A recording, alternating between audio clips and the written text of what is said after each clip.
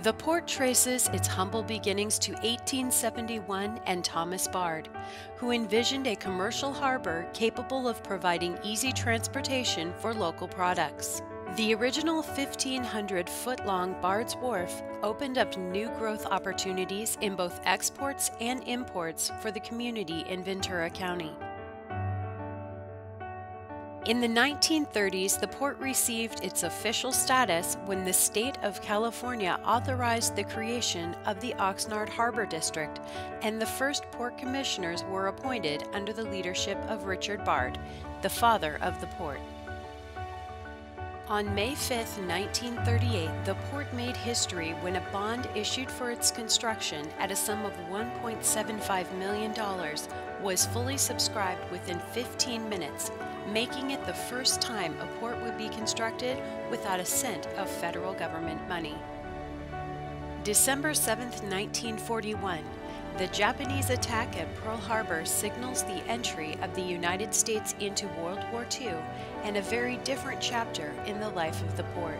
In March 1942, the U.S. Navy took possession of the port by eminent domain for use during this time of great national need, moving more than 7.5 million tons of military-related cargo.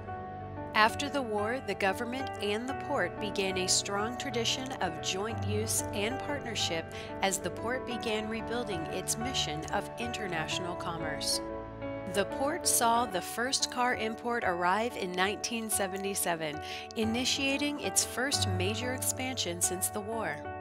Del Monte Tropical Fruit Company chose the port for its West Coast operations in 1979, attracting more fruit importers and exporters, making Hueneme one of the nation's busiest fresh produce ports.